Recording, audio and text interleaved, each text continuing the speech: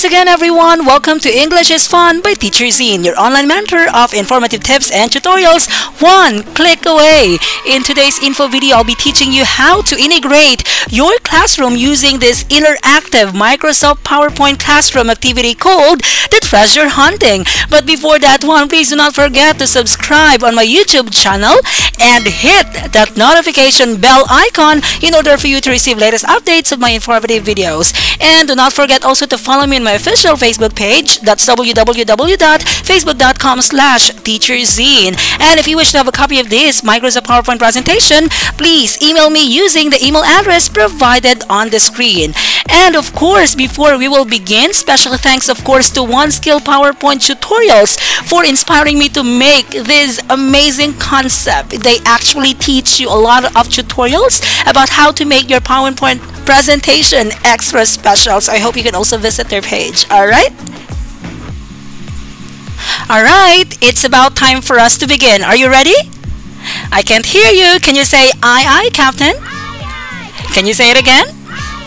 That's the energy. And yeah, for today I'll be teaching you how to facilitate this interactive classroom activity in your online class. This is very good, I should say, in the ESL classes.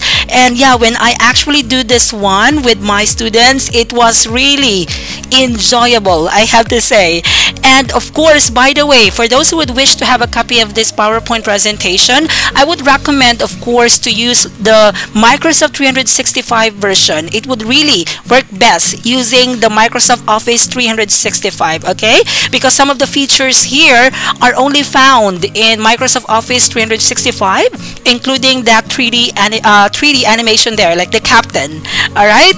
So, without further ado, let's proceed right away to the game mechanics. How to do this interactive classroom activity in your class. Alright?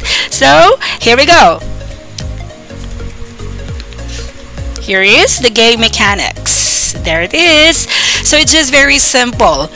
It says here to find the hidden golden treasure using the treasure map provided. Okay?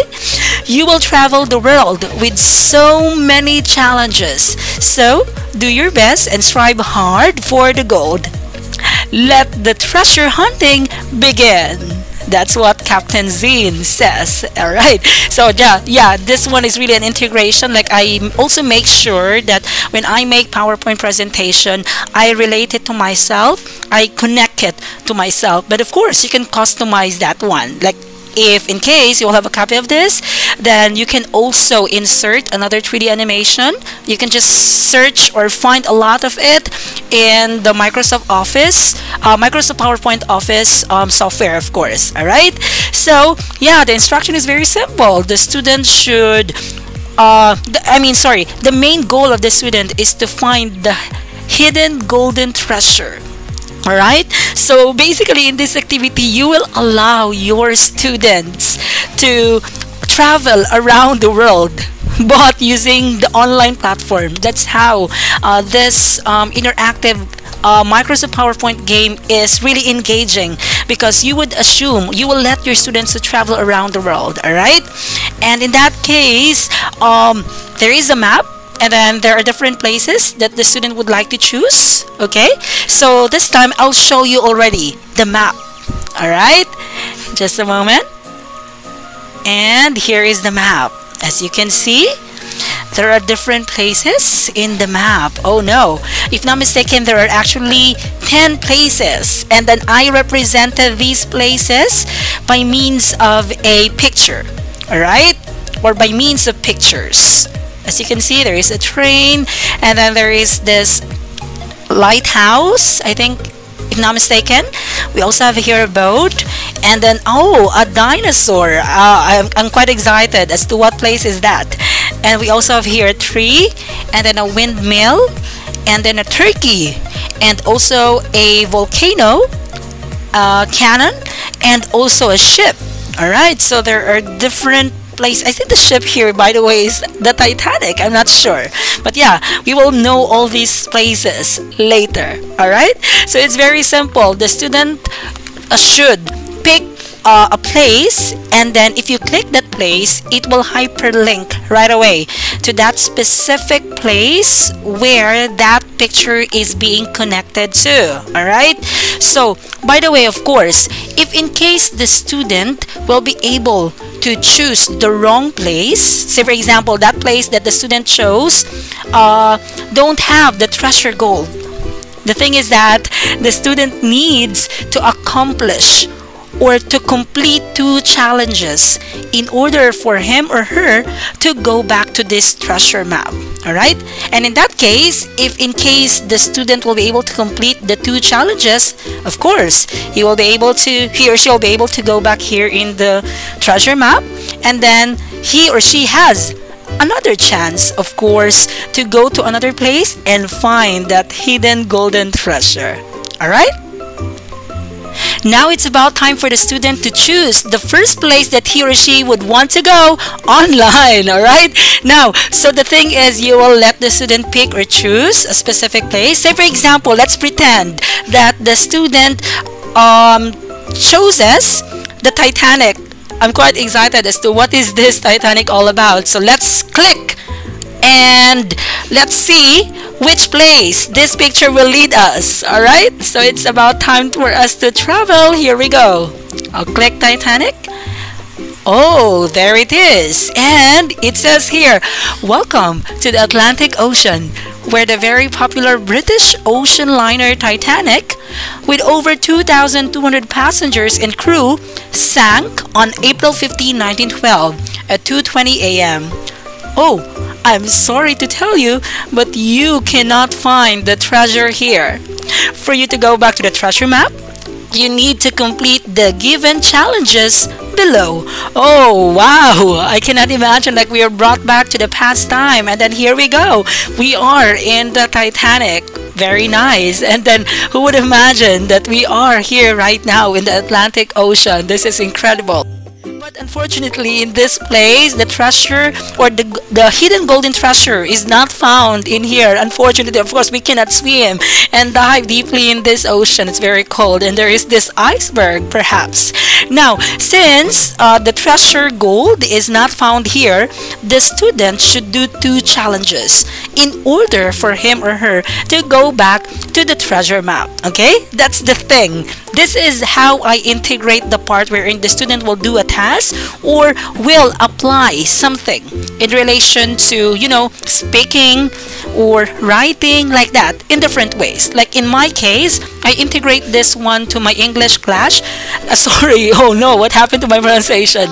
That's English class. Alright, so with that, of course, since this is an integration with the English class again, sorry. So what I did is that I have here 2 challenges, and of course these challenges are related, of course, to my class. Alright, so we have here challenge 1 and challenge 2. So it will depend on the student as to what challenge will he or she pick. Okay, so we have here example. Let's see that the student picked challenge 1. So let's click. Here we go, and this is the challenge. Titanic sank in the Atlantic Ocean about 400 miles south of Newfoundland, Canada. Now, make a sentence with the word Titanic. Okay, wow, what a challenge. This will really allow your students, to at least integrate the lesson, learn something, of course, from the place, and then, of course, integrate it. And in my case, since I'm doing this one for my online class, like for my ESL class, so making a sentence with such a word is really very helpful for the students, especially they are really into engaging in terms of learning the English language. Alright, so that's the key. So I will let the student make a sentence with the word Titanic, but of course, in your case, since this interactive classroom activity can be integrated to subjects like Araling Panlipunan or social studies, because this is about talking about history. As you can see, there are different timetables there, and places, of course, around the world.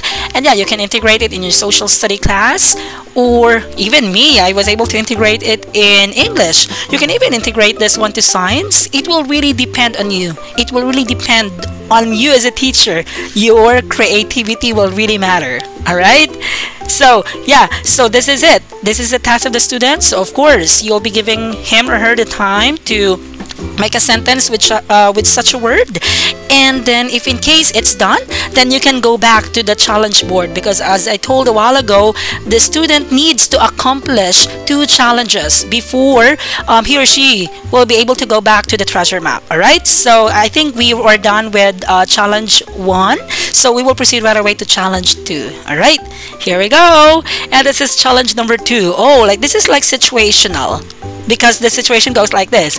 Let's pretend that you are a passenger, of the Titanic together with your whole family.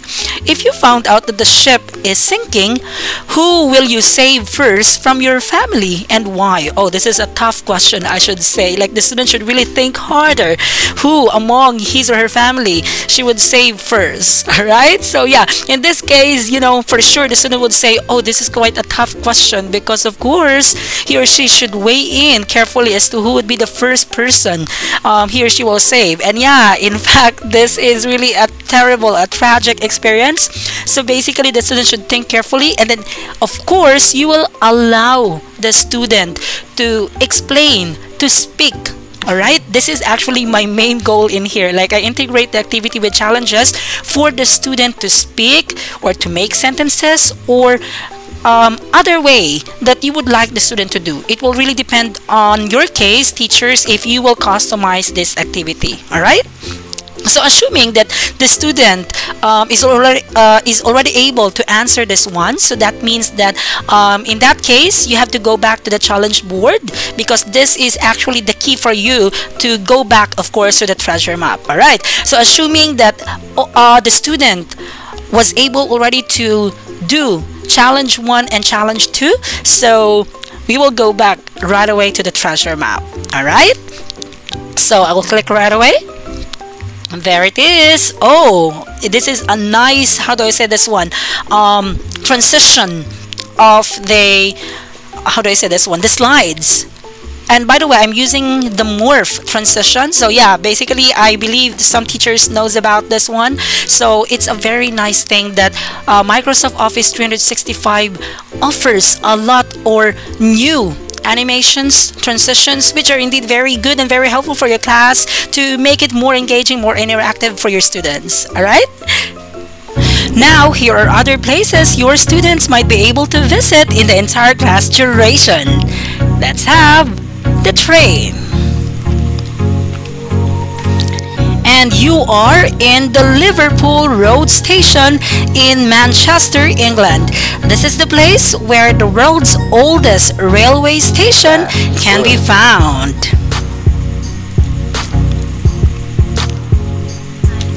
We also have the dinosaur. And, welcome to the prehistoric world of the Jurassic period. Let's go back to the treasure map. And we have the boat.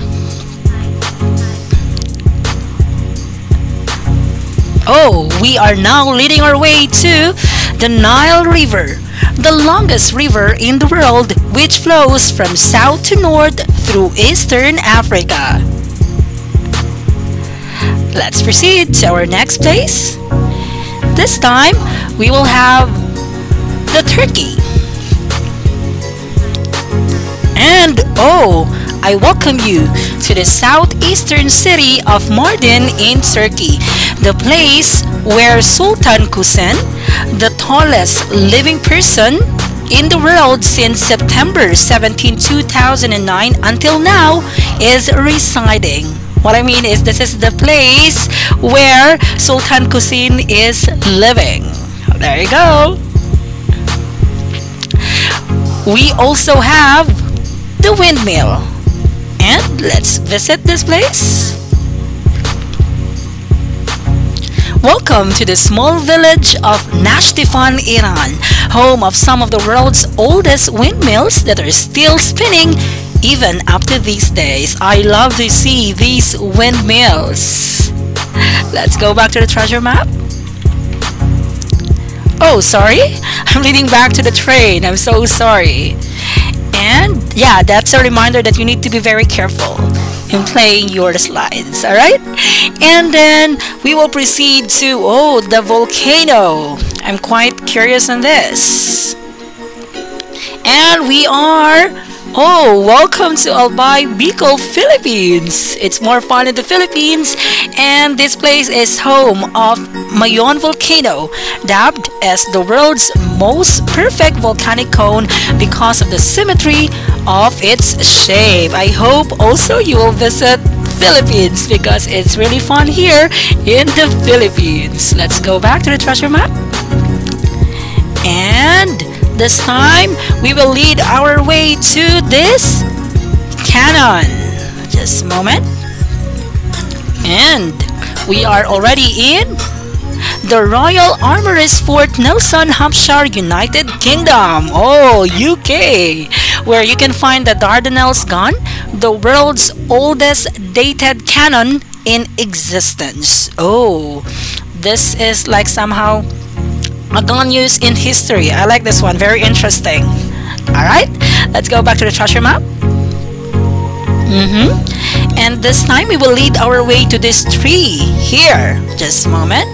And let's see where will this tree lead us. That's good. There you go. Welcome to Redwood National Park, North California, USA. Home of Hyperion, the world's tallest tree. Nice one. There it is.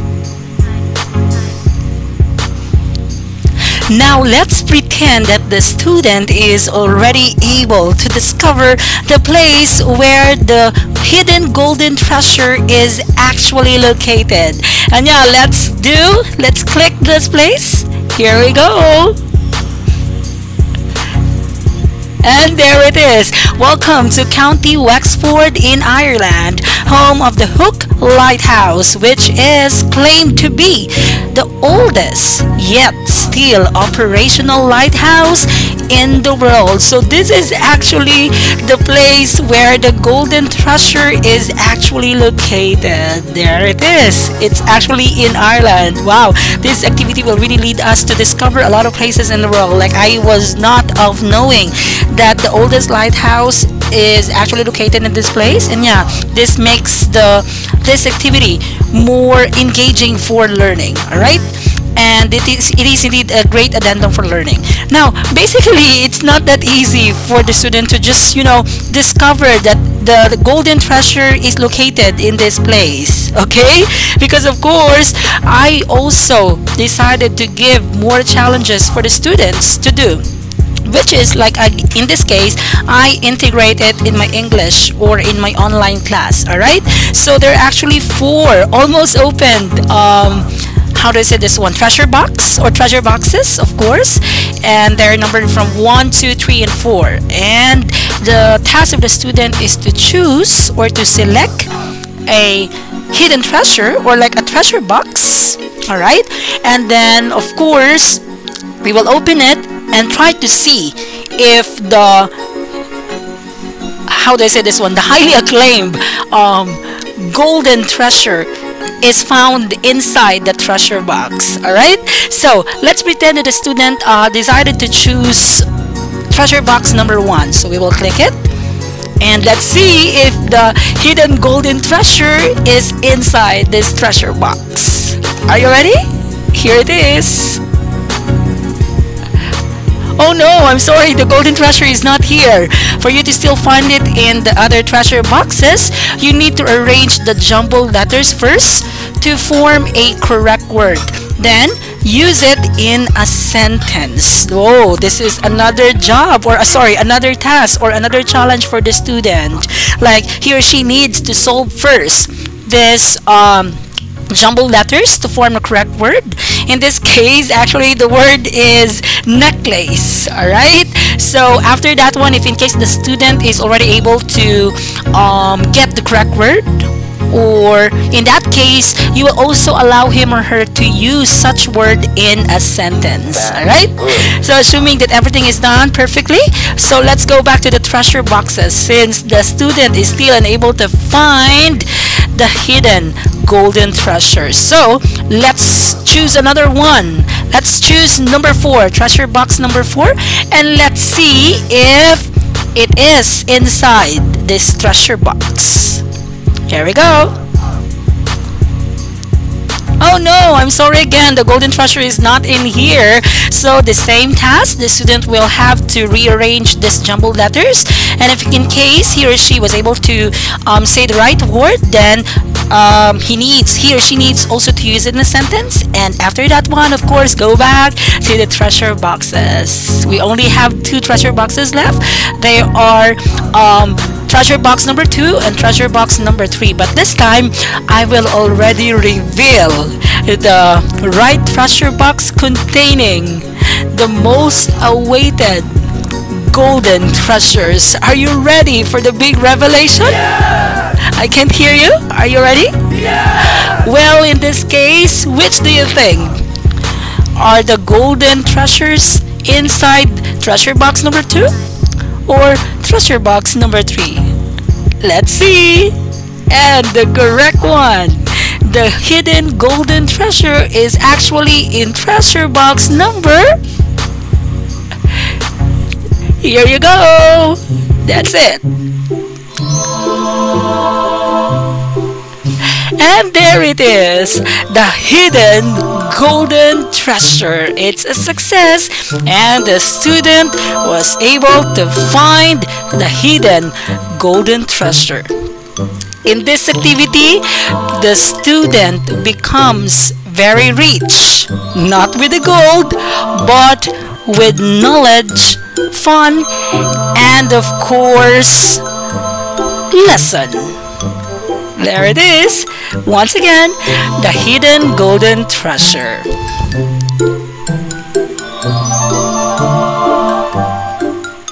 And that sums up our activity about the treasure hunting. And by the way, just a reminder to all teachers there, for sure this activity would not be attainable for a 25-minute class like the usual or the regular time frame of your classes. Alright, so in that case, of course, if in case the student is still not able to discover the hidden golden treasure in that particular class, and of course you would encourage your student to book you for another class, of course, so that you can continue finding or searching or hunting that hidden golden treasure. In that case, or in that particular matter, then that would allow you also to boost your booking, how do I say this one, your booking of classes from students, and in that way for sure your student will book you again for you to be able to finish and continue the game that you started. Alright, and yeah, that's it for the treasure hunting. I hope that you learned something from this interactive Microsoft PowerPoint classroom activity, and if in case you would want to have a copy of this Microsoft PowerPoint, please do not forget once again to email me using the email address I provided in the description down there. And of course, special thanks once again to One Skill PowerPoint Tutorials for this amazing concept. Very, very nice concept. Thank you so much for this. It really gave me a great idea to have this interactive Microsoft PowerPoint presentation. And please also follow the page of One Skill PowerPoint Tutorial or subscribe to the page and learn a lot of things. Alright?